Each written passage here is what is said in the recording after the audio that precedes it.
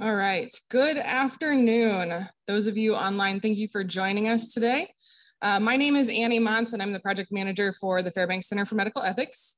We are excited to be back in person. Those of you that are in the room, if you did not sign in, there's sign-in sheets up at the table. As we continue to see pandemic conditions improve, we really hope to continue to see more of you back in person soon. Obviously, we've all become masters of Zoom and there's never any technology issues, but in case there are, thank you for your patience as we work through them. We are not used to doing the hybrid lecture, but we have great tech support here today. This webinar is being recorded and will be on our website in the next week, and it will be eligible for credit within the next 30 days as well. So feel free to send it on to your friends and colleagues. You will receive a link to the evaluation tomorrow in the email address that you registered for. Those of you in person, you will probably receive an email saying you did not attend. I will make sure that you get the link to the evaluation. Please complete the evaluation, as this not only helps us track attendance, but gives us great comments for future lectures as well. The Q&A box is open as always. I will be working with Dr. Meagher at the end to be able to provide those questions to her at the end of the lecture when she's ready. Dr. Meagher has no relevant financial conflicts of interest to disclose. So I'm excited to introduce Dr. Ashley Meagher. She is a trauma and acute care surgeon at IU Health Methodist Hospital in Indianapolis and is affiliated with the Indiana University School of Medicine. She is board certified in general surgery and surgical critical care. She is also the director of research for the acute care surgery division. Dr. Meagher obtained her medical degree from the University of Utah and her MPH from the University of North Carolina, Chapel Hill. She completed her surgical training at Loyola in Chicago and Harborview Medical Center in Seattle. Dr. Meagher is passionate about disparities in care as it pertains to injured patients. She has subsequently extended her work to education about implicit bias and achieving inclusivity in medicine. She performs numerous training sessions on these topics throughout the IU School of Medicine and IU Health organizations throughout the year. And she hopes to provoke critical conversations about the biases in the healthcare system and use these conversations to spark change. Dr. Meagher.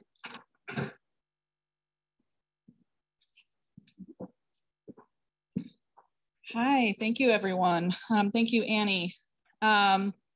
So I just want to say I had a really hard time this morning because I figured out I actually had to wear pants and not soft pants for the lecture. So welcome back in person.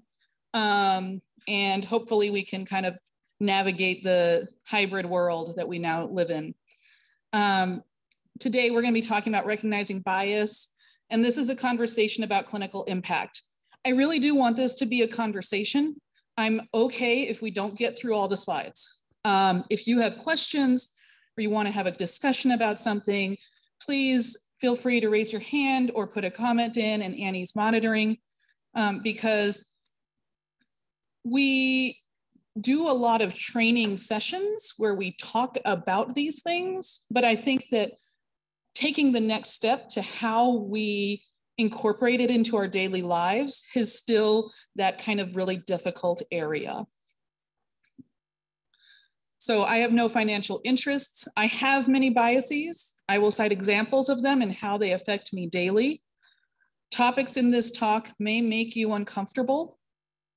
This talk is not intended to be an in-depth training session in implicit bias or upstander interventions.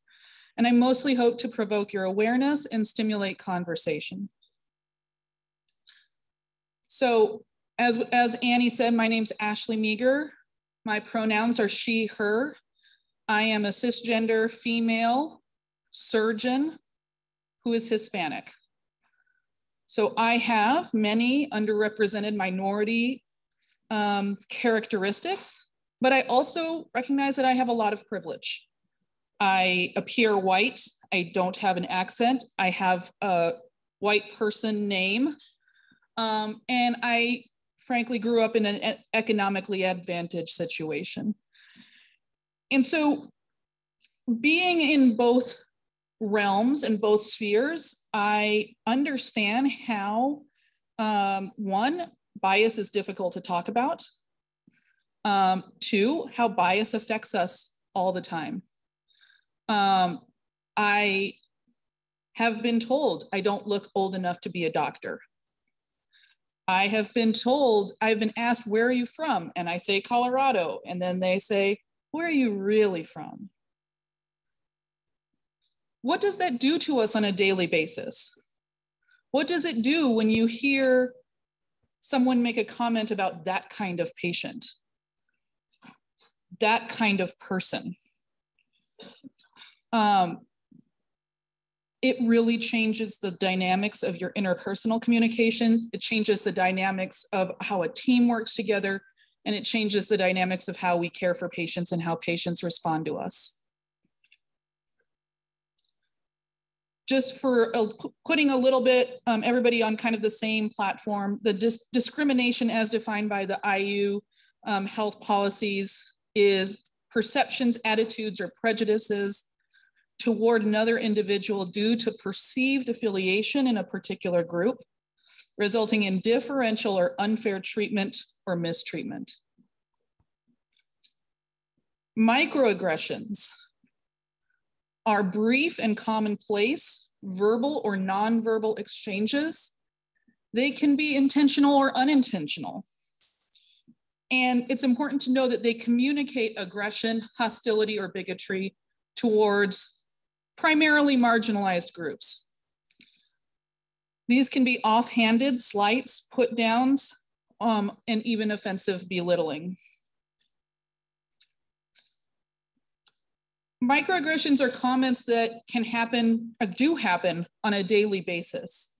And I think one of the really interesting thing about microaggressions is that the unintentional microaggressions almost cut a little bit deeper. Someone may say, where are you from? And they're thinking, I'm just trying to be friendly. Oh, you don't look old enough to be a doctor. Well, I'm just trying to compliment you on how young you look. But the problem is when you hear that day after day after day, it wears on you. And we're going to talk about that a little bit. Different comments like all lives matter are a little bit more intended to belittle or disrespect. And those microaggressions are a little bit different. And what is implicit bias? So I'm going to bring all of these terms together because I think that's one of the issues in this kind of area of equity discussions is that we have so many words that are used and they're sort of used interchangeably. But implicit bias is a tendency or inclination that results in judgment without question. Implicit bias is an automatic response that our brains have developed to develop a shortcut to interact with the world, all right? So you see a car hit the red lights in front of you, your foot automatically goes to the brake. So it's a danger detector.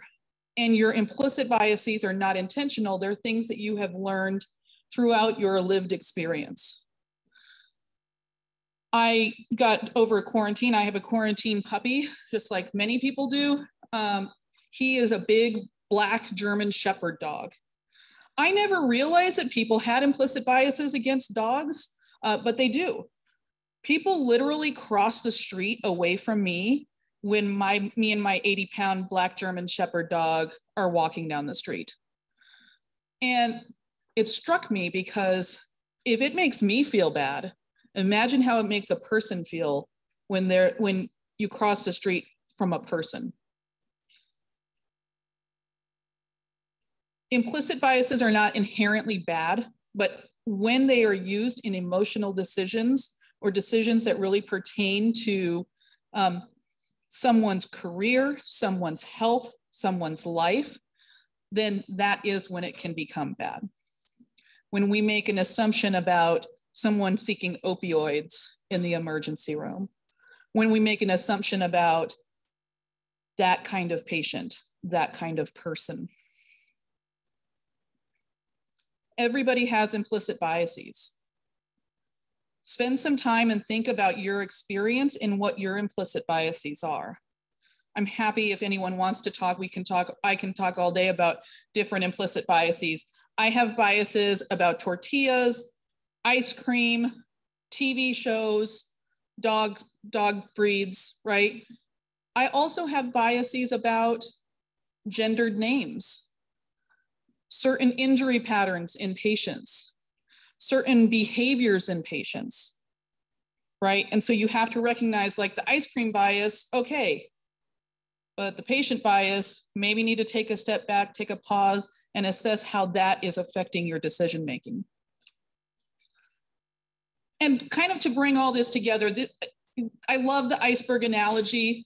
So explicit discrimination is really kind of outside the water. That is hate speech, violence, physical or verbal abuse, neglect.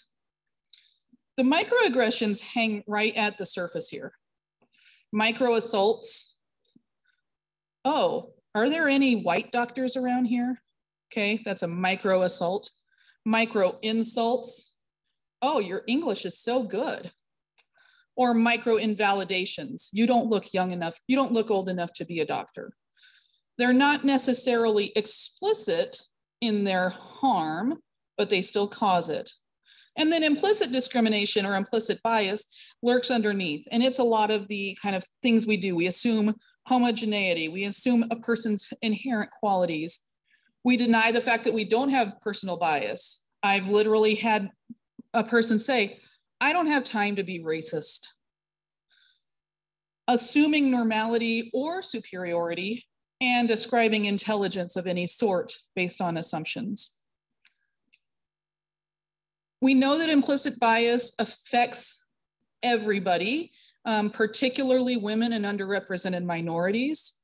In academic medicine, letters of recommendation favor men. There is also a lot of worded, different wording around people of color.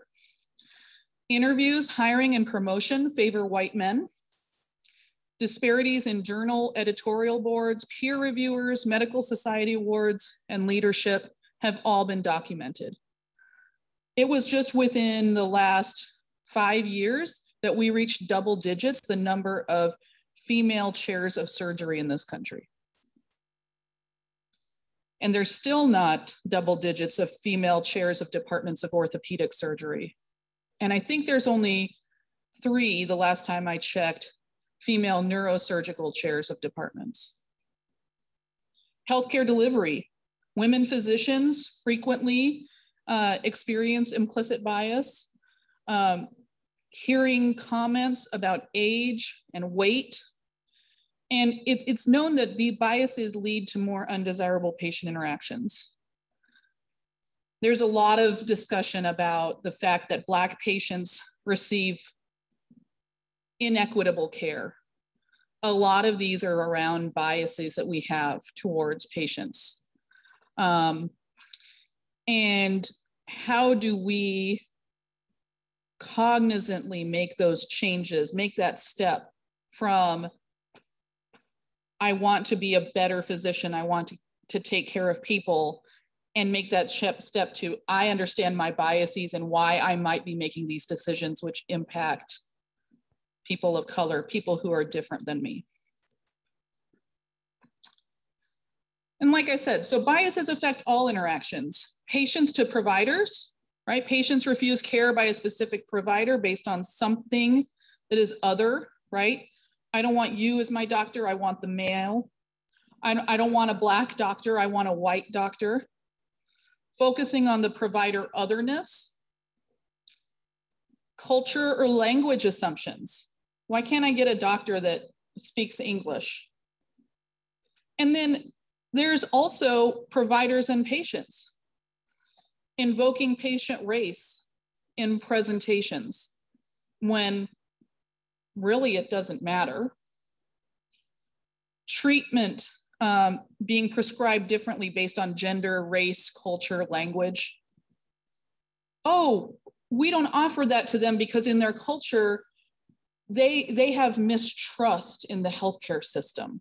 And so therefore we don't offer this procedure.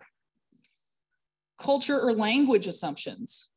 Oh yeah, the 13-year-old can totally translate for their father while we're in the room. It's much easier if the 13-year-old just translates rather than getting a licensed translator.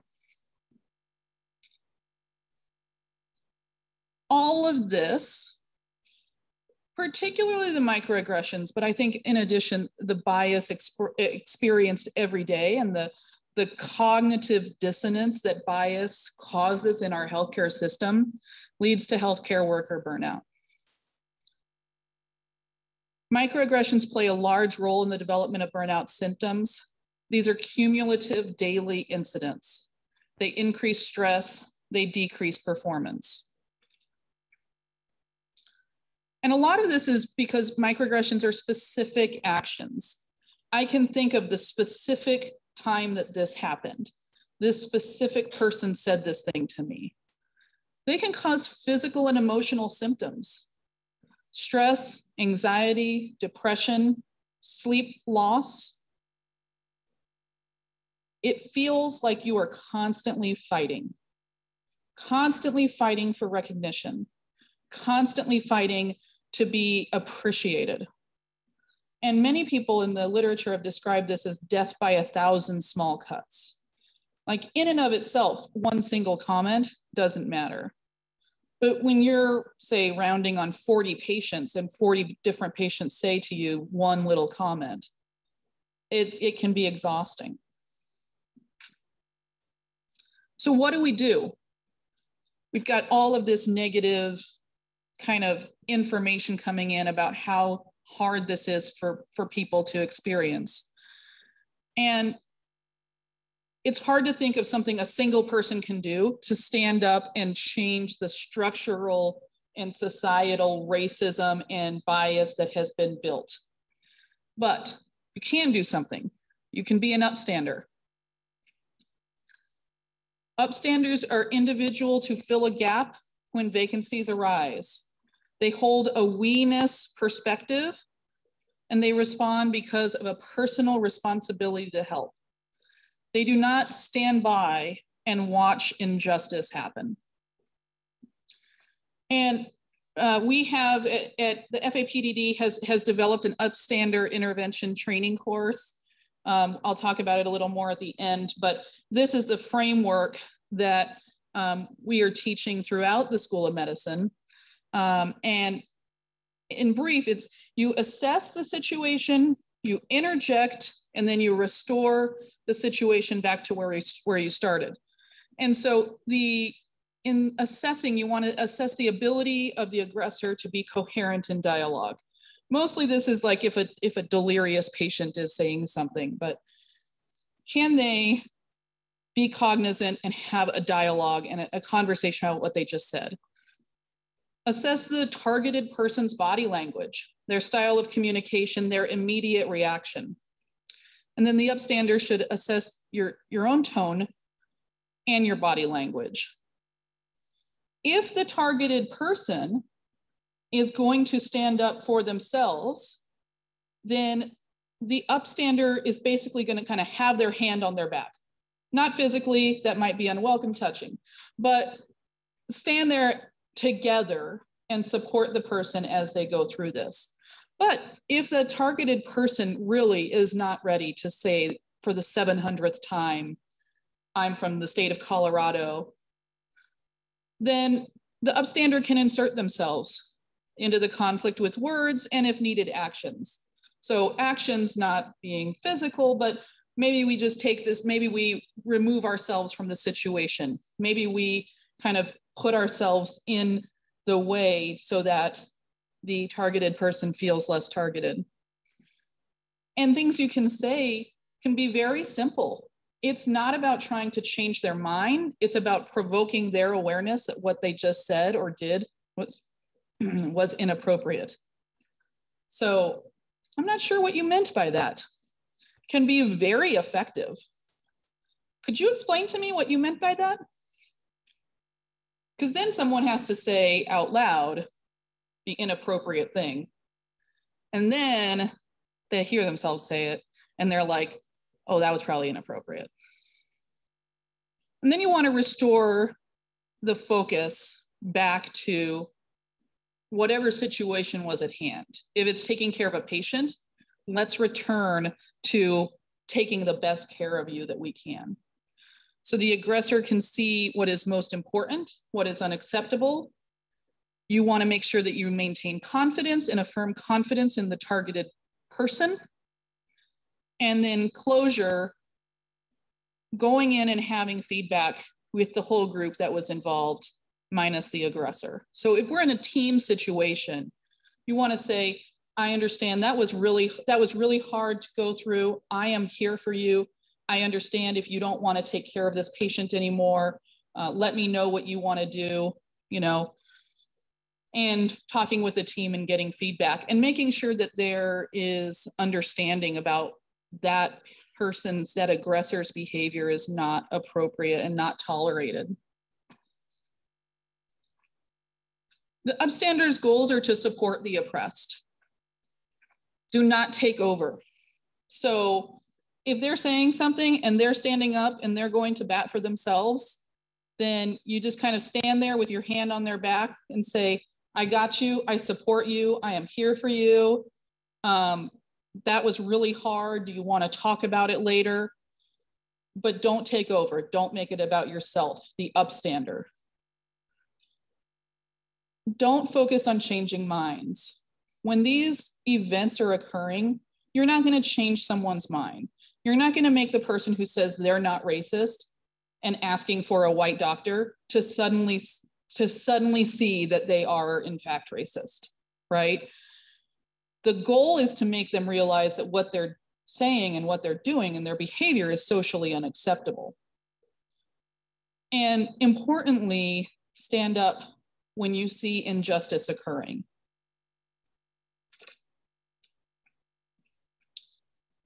So I found this online and I really love it. I think that it's a great little pledge. I am an upstander. I have the power to influence my peers. I say something or do something when you need help. I am there for you. I will help you get the help you need. You are not alone and I have your back. And that right there kind of goes through everything we just talked about. There is no one right way to intervene. Raising awareness and opening the door for conversation in the learning and work environment can be incredibly powerful. I hear a lot, well, I really don't want to say the wrong thing. I really don't want to offend the person I'm trying to help. The thought came to me too late. I thought about it a couple hours later. But remember that silence gives power to the oppressor. And that's really not an option. That's what we've done for centuries in this country. We've stood by silent as things have happened. And it's time to start speaking up and recognize that you may not do it perfectly. That's okay. This is an area where humans are fallible, right? And so I've kind of gone through this bit of introduction and conversation. Sorry, I'm gonna move this a little bit. I don't like standing behind the podium. It gives me, I don't know. How do our biases affect clinical decision-making? And this is where I really want to try and have more of a conversational kind of experience. I've talked a little bit about the biases that I experience. I think that most of the time, people don't mean the things that they say in the way that they say them. And I've sort of come to terms with that, but I've also recognized that without actually saying something and without actually standing up, you sort of give them a pass to continue that behavior. And when it's the kind of death by 1,000 small cuts, it may not bother me as much, but what about if it's a learner who hears those comments? What about if it's a student who's observing, who's thinking about going into the healthcare field. I have a lot more power. I have a lot more power dynamic.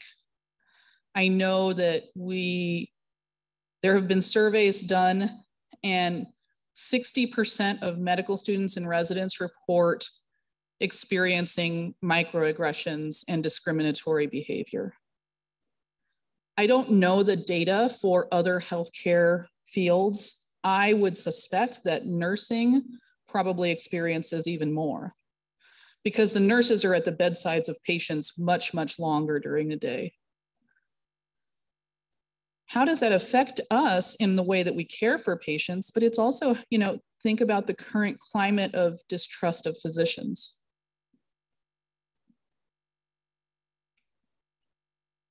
I'm not going to call anybody out because this is a hard thing to talk about, but I do want to kind of open it up. We're going to talk about a couple of different things in the next 20 minutes or so. But mostly I just want to hear any kind of conversational ideas.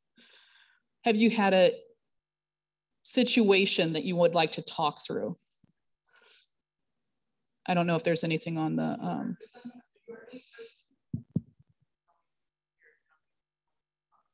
it's also a pretty small room. You can probably talk out loud enough to, oh, for people online, I can also repeat questions.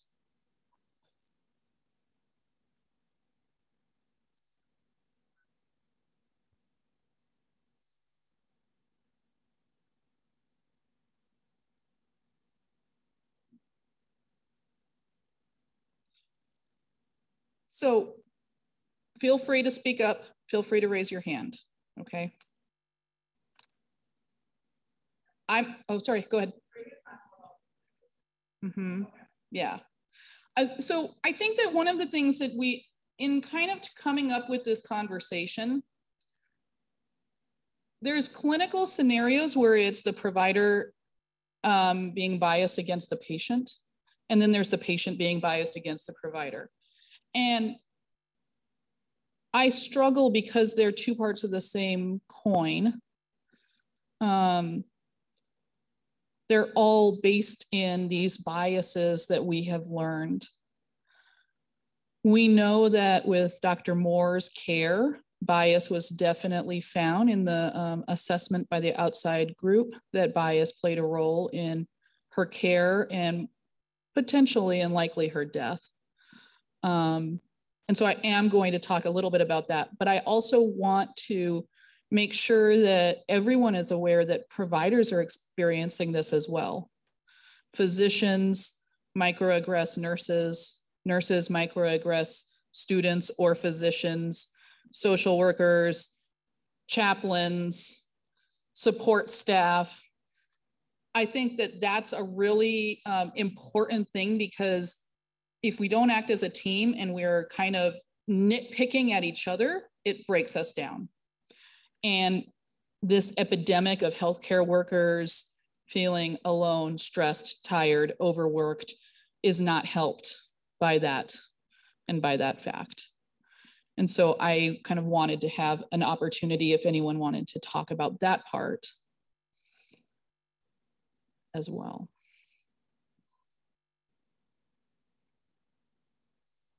Peyton.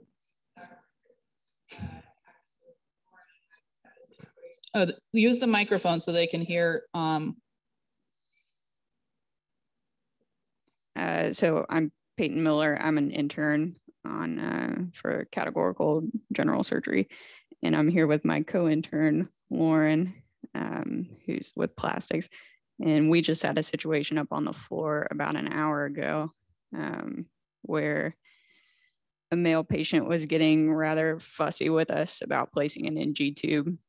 And it was a little bit demoralizing. He didn't really, there wasn't any point where he asked us if we were doctors or referred to us as somebody else, but certainly didn't give us the respect that we felt we deserved as his young doctors. What did he call us? He called, it was something the equivalent of, what are you, just the peanut gallery here to do this? And we're like, well, we're actually the doctors that are going to be placing this NG tube for you. So Yeah. And he was like snapping at Lauren and removing his own tape and like telling her, instructing her on how to remove the tape. And especially as a young resident who's pretty new to this, we're both still just getting our confidence. So when we walk into a situation like that, where we're trying to build our confidence and present confidence so we can do the task at hand, it's just even more demoralizing when the patient obviously doesn't have confidence in you. Yeah, that's really hard. That's really stressful. And it probably impacts how confident you were in doing the procedure, right? And these are really hard things. It's hard to be an upstander in that room if there's no one else in there with the two of you, right? Yeah, and that's what, when we walked out of the room, I told Lauren, like, I so wish I had said something to him like, hey, you know, Dr. Lautenschlager went to school for 8 years to put this NG tube in your nose. So, and she paid quite a bit of money for it too. But it's hard to, it's difficult to know what to say at that point because you don't want to provoke the patient more, but it is frustrating when we work 80-hour weeks and you get fussed at for putting an NG tube down on a patient's nose. I think I actually walked in the elevator after we did all this stuff, and I said, I always try to gauge the balance of with a patient of how much they're fussing at you, how much you can fuss back, because I feel like in certain patients there's a degree of they're fussing to fuss because that somehow is like a cathartic release of their own situation, and then equally when you fuss back at them, it makes them have some kind of intelligence of recognizing like you're just there to help them and don't take it out on me type situation. But others, like how much change you're going to affect, like how much can you say to them that to make them realize like kind of check their own behavior. But then equally in the balance of all of that, this patient's been hospitalized I don't know how many times since the beginning of the year for this chronic medical problem that is something that he doesn't enjoy. So I think, how much do you tolerate in the brunt of what they're taking out on you unintentionally with the empathy of what they're going through in their own situation? Right. I mean, I think that the really big thing is to actually interject. I mean, you say the word fussing, but he's being aggressive, right? These microaggressions are aggressive acts. And you can interject and say, I think that it's, like I said, it's hard to be an upstander when you're in there alone, but you can say something like, I think that your behavior is unacceptable right now. Let's focus on bringing care back to you. And the thing you need is this NG tube, right? You're not going to change his mind that he thinks you guys are the peanut gallery and young whippersnappers, but like, you're not behaving appropriately. We don't tolerate that. Okay. And it's hard when you're building your confidence. And I can send it. You guys probably should have gotten it when we did the upstander intervention for the residents, but we actually developed a card through the FAPDD that has comments that you can make, kind of quick things. And the big thing is to practice. You are not going to know this stuff on a whim. It's not just knowing it. You kind of have to practice it and like, look in the mirror when you're brushing your teeth and be like, I'm an experienced physician. This is what you need. Let's make sure that we turn the focus back to providing the best care for you, right? I'm an experienced nurse. This is what you need. The physicians and I have talked, or my charge nurse and I have talked. We need to bring the focus back to you and rely on the fact that you are the expert in that room in all likelihood. But yeah, I think that especially younger people, when you don't have the confidence and you're not sure and you don't want to speak back to people and you don't want to anger the patient, and that patient satisfaction is the big thing that we harp on. Yes, you don't want to insult the patient. You don't want to turn it around into micro insult to micro insult, right? But you want to make sure that you're kind of holding up what is acceptable behavior. And what is it that we tolerate? Mm-hmm. So a couple of things online that have come in from our webinar folks. So the first one, I had an MD tell me once that respiratory therapists should be barefoot, pregnant, and not ask questions. So. I'm sorry, I don't think that about respiratory therapists. No. I will also say that there is a difference between a microaggression and overt discrimination, which I would say that is. There's a few things in here. I'll maybe do one or two more and then. Sure. Okay.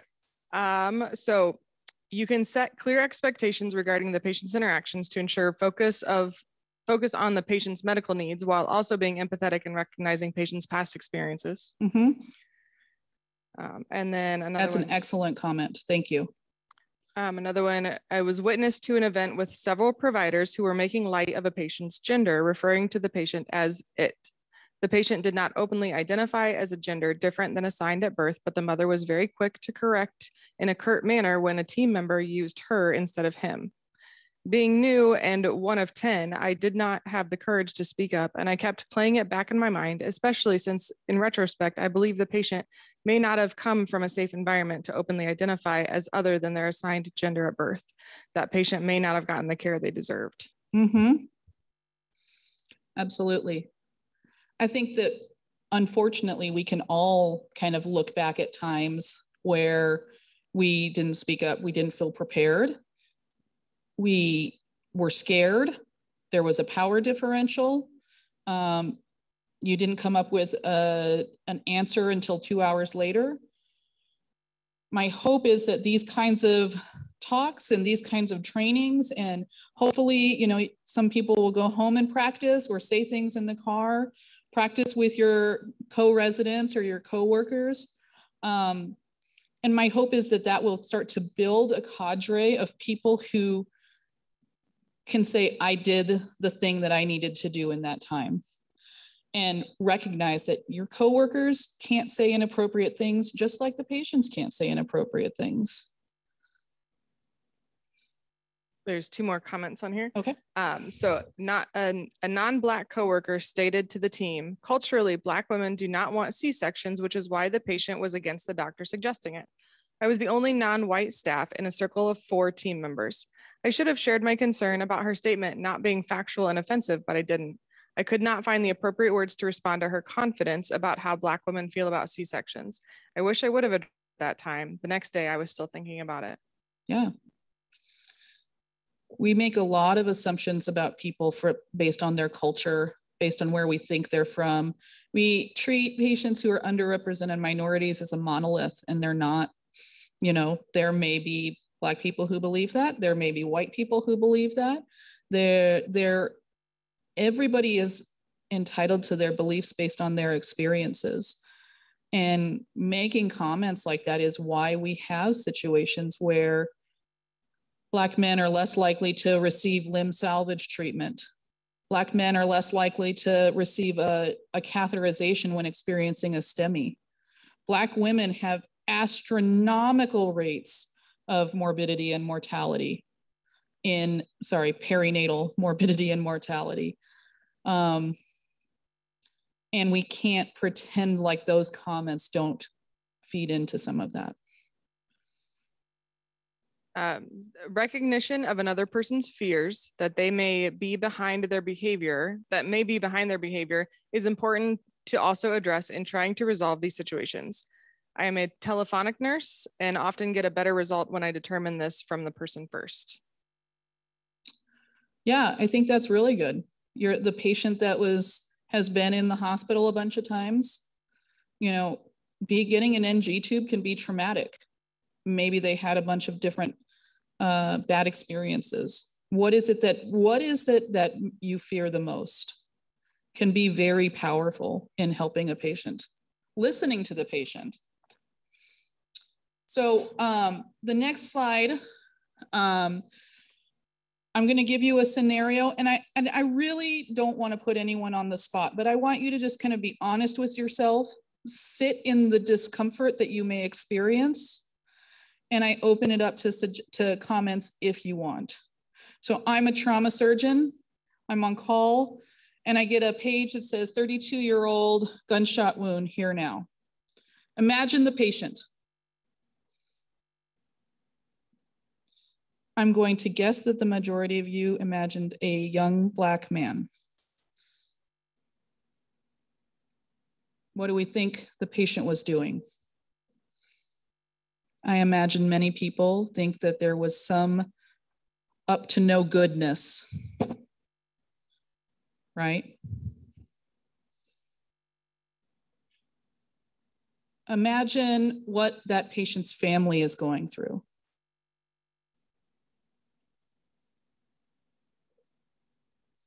Do you think they're really panicking at the fact that their loved one has been shot and maybe at a hospital they don't know where they are? Or do you think that they're out for revenge and likely to come and try and hurt the person? I think that the stories we tell in our head really points to the amount of bias that we bring into a clinical situation. 3 words, okay, 5 words, because here now. But many of us, even those of us who may not be clinical, have created a story about this person without any other information. That quick emotional response, can you imagine if you go into that room and how that clouds potentially your judgment? Okay. Maybe instead it's a veteran who shot themselves. Maybe it's someone whose gun went off in the car, because we're allowed to carry guns here, but anyway.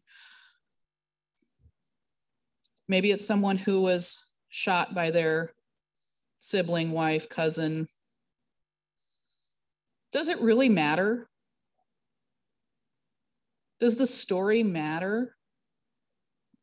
A little bit in the clinical decision making as far as like where they were shot, like on the body. But the rumor and the comment and the gossip, all of that really doesn't matter. Whether they were up to walking down the street and incidentally hit, maybe they were mistargeted, maybe they weren't shot intentionally, maybe they shot themselves. All of these things are things that the hospital and a lot of people in the hospital put a lot of focus on, including physicians. So how do we change our behavior so that this person gets the best care possible based on their injuries?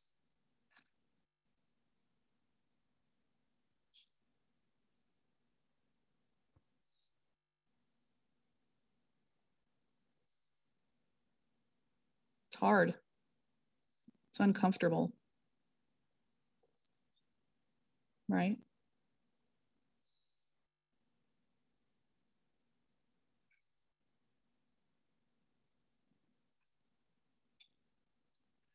What about if you get a call?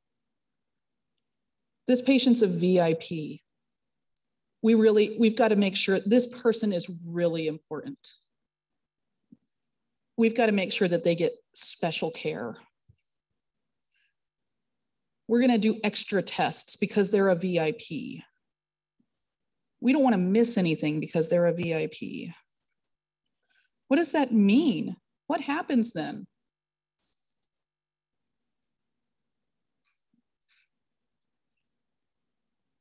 There's actually pretty good evidence that when we change our practice from our normal behavior, we commit more errors.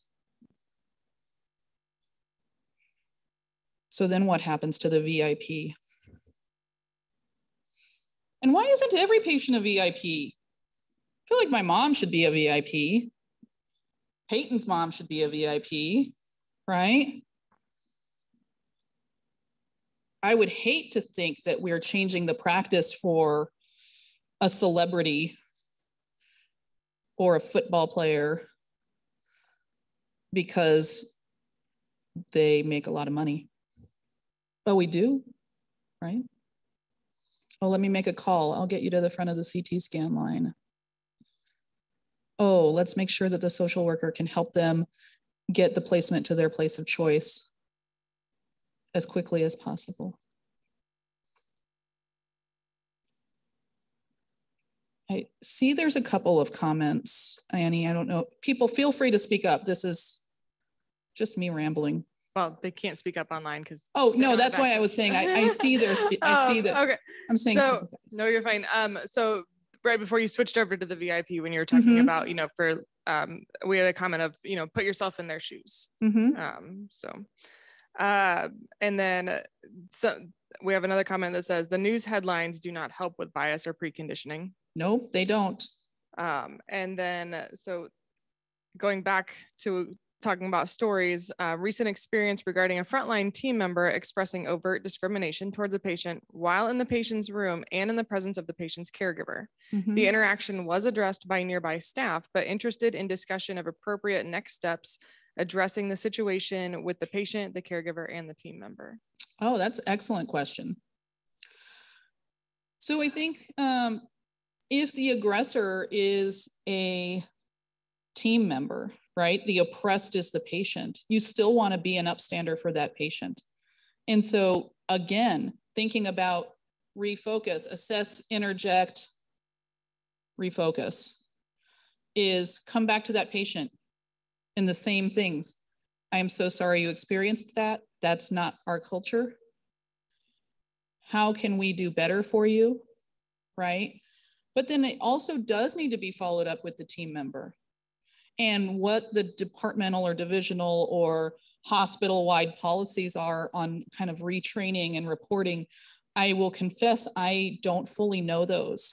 But I think that there should at least be some kind of monitoring of the situation and probably educational activities into why that's inappropriate behavior.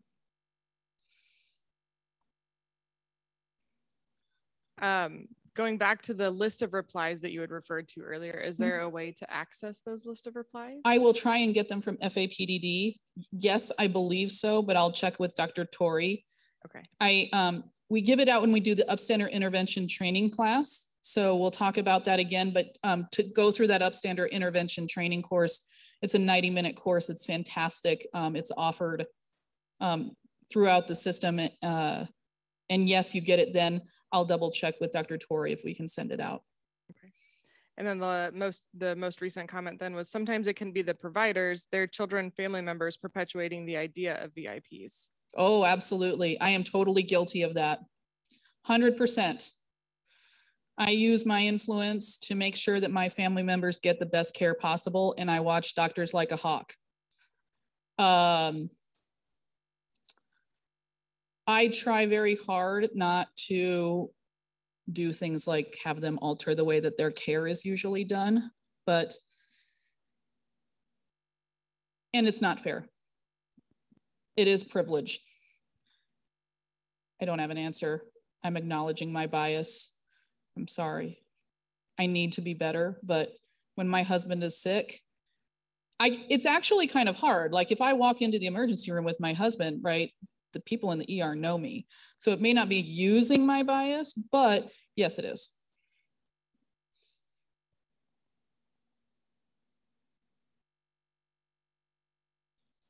What about when a patient asks for more pain medicine? What about when they're complaining of pain? What about when the presentation, okay, so this is something that I will frequently hear from my residents.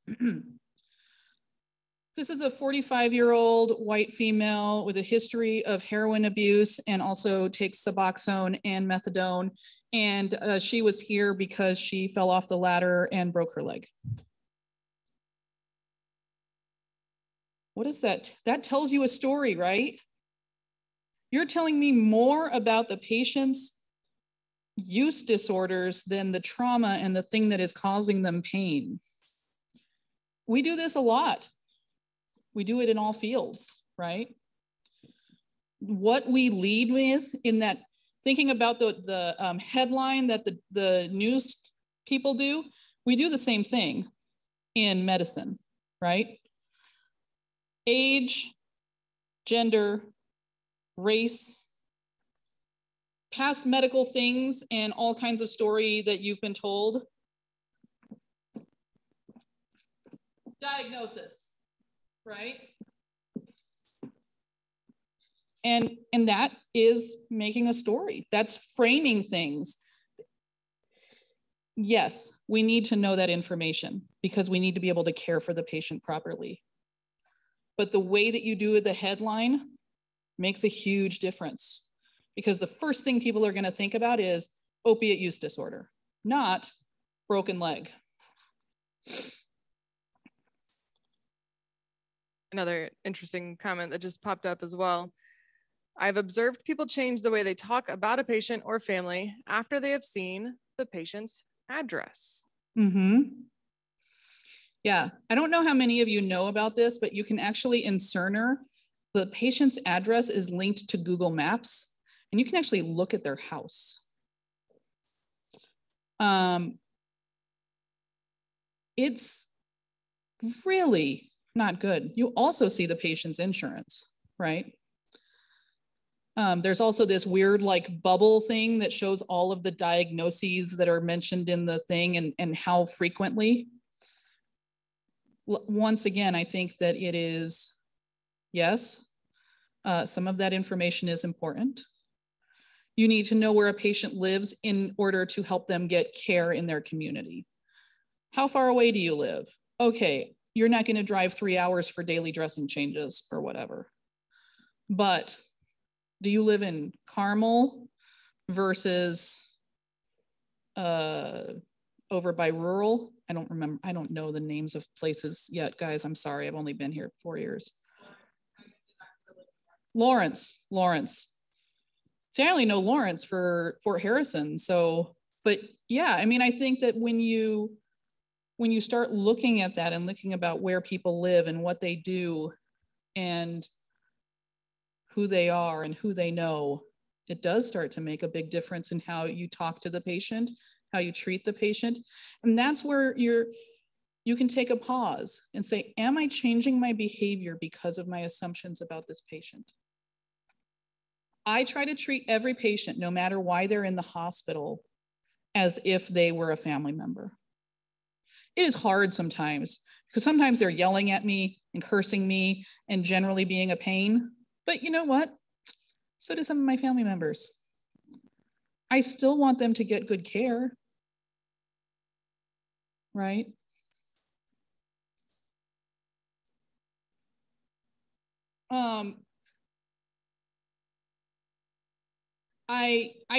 My talk is really an amalgam of reading and Google searching and talking to people and experiences. I think that this is really powerful. This is by Dr. Olayiwola, who was at Ohio State. She's now the chief medical officer for a big health insurance company that I'm totally blanking on right now. But as a patient, the caseworker entered my room, I introduced myself and he refused to shake my hand. No way, he said. He turned to his caseworker. You didn't tell me I was going to see a Black doctor. And not just a Black doctor, but a Black woman. She looked at me in disbelief. I'm sorry. There's no way I'm letting a Black woman take care of me. Black women are the problem with this whole country and world. No way. What happened to the real doctors, the white doctors? Black people are taking over everything. Everywhere I look, there are N-words. I was too sad to cry, too hurt to feel, too paralyzed to move, and too embarrassed to come out of the room. I sat and pondered over what had happened. Racism had just completely and tectonically shifted the power away from me. Racism stripped me of my white coat, my stethoscope, my doctor's badge, my degrees and credentials, my titles, skills, determination to serve. Racism showed up in that moment as the perfect antidote to my superpower. And this is happening daily. And you can put sexism in the term. I mean, I would say that, you know, kind of Peyton, we've had a number of the online comments, right? And yes, these are not microaggressions. This is overt discrimination, but there is such, think about it in that iceberg.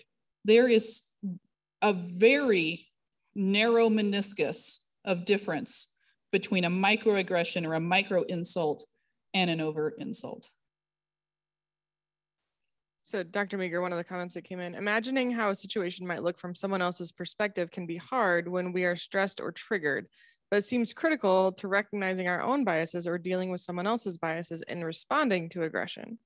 Any suggestions on how about processing this in the moment? So sometimes you can't.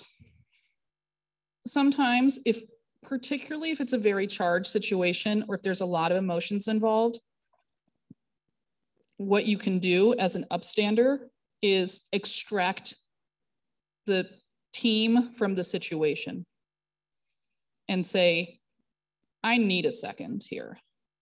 Refocus on the person who's experiencing it. Think about what you're going to say, and then go back to the aggressor and say, this was not appropriate behavior based on XYZ, blah, blah, blah. We don't accept that here. It is hard when you're in a situation where it becomes very charged very quickly. And I don't have a great specific answer other than sometimes the right thing to do is to extract yourself and then return to it with a clearer, kind of calmer head.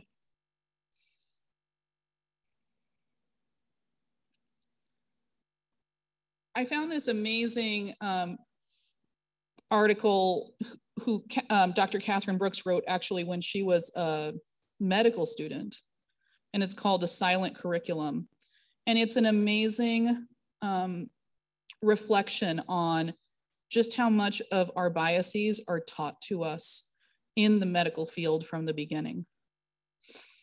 I learned to insert my patient's race in the opening of my oral presentations, as though it had as much impact on the medical details to follow as their sex or age.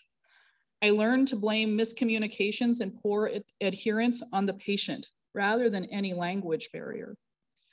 I learned it was acceptable to deliver the diagnosis of terminal cancer in broken Spanish and to use a 13-year-old girl to translate the details of her intubated father's care.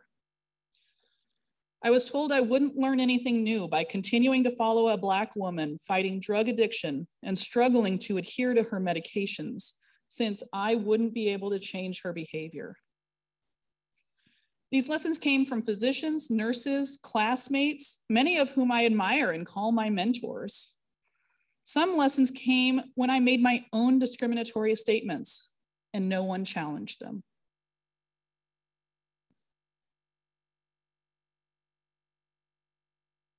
I know we're starting to get low on time. The comments that are in the Q&A right now do have names attached to them, so I can send those to you for responses later. Do you want? We've got a little time. I think okay. I think I'm actually right at the last slide. So okay. So are there resources? And I think you're about to get to the resources. So are there resources for? Yeah, I'm magic. Who have not received this type of education. So somebody who grew up isolated, or people who aren't even aware that a phrase they say is bias. So what kind of resources do you have? I think it's amazing that you recognize that you grew up isolated. I will say that the number one thing you can do is start to expose yourself to different cultures, situations, friendship groups. I have gained a lot of knowledge and understanding just from reading. Even novels. I've been telling everyone this. Last year, I took a vacation, and the best novel I've read in the last couple of years is a novel called Americana. And I am blanking on the author's name right now. She is a Nigerian woman. She's fantastic. But it is an amazing look at how it's a story of a woman who comes to the US for college. And it is an amazing look at how America treats immigrants and the immigrant experience from the other side. And I think it did a lot to open my eyes to how much of our foreign medical graduates go through, how much people struggle, even if they have education and knowledge and money. All of those things can really affect things. So reaching out to people. We do have diversity programming through FAPDD. These are the programs that I'm involved in teaching. There actually is a link on there where you can contact to schedule a session through your division, department, however you are aligned in the organization. If you're having any issues, I'm happy to come and do the implicit bias training and the upstander intervention training. I think the inclusivity in medicine right now is only available for medical students, but I'm not sure when we're going to roll that out. That's a much more involved program.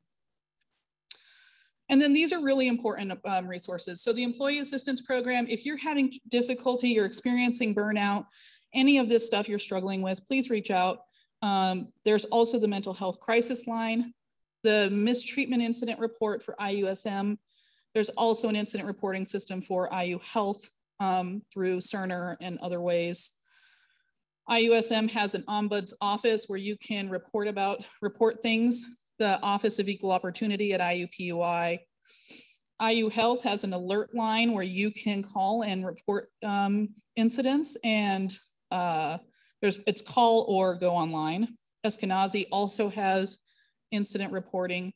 And then IUHP, Terry Christopher is the HR manager and has expressed willingness to be involved and help in any way if there's issues that need to be reported or questions.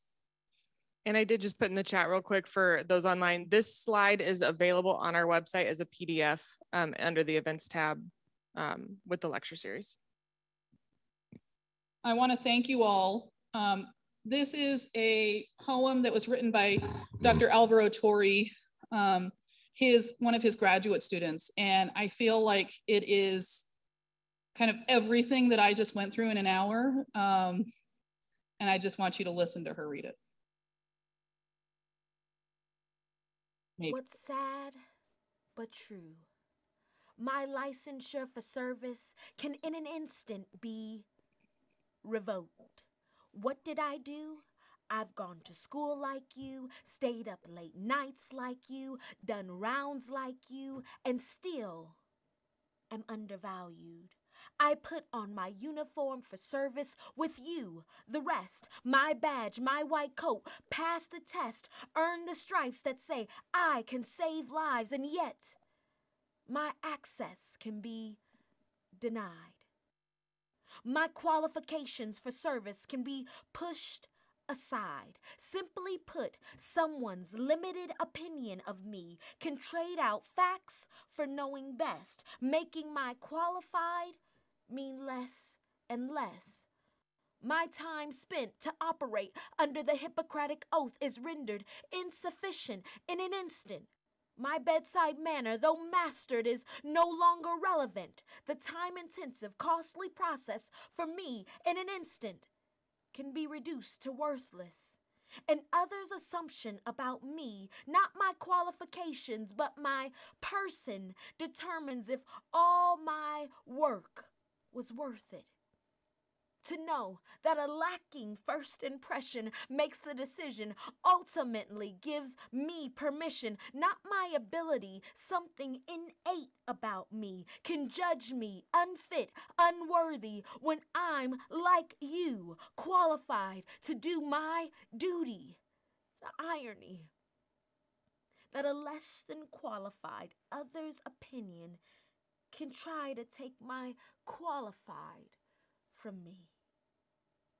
My person is the final test, and it's summed up in what they hear and see. This is the invisible test of my identity, where what the eyes see and ears hear can stop me, block me from my professional identity. Nevertheless, This uphill journey I will pursue with all the cuts and scars that have gone with me till now and may lie ahead. I will relentlessly continue. But today, I am asking you to do what you are qualified to do. Speak up, speak true, and know this, in more ways than not, I am like you.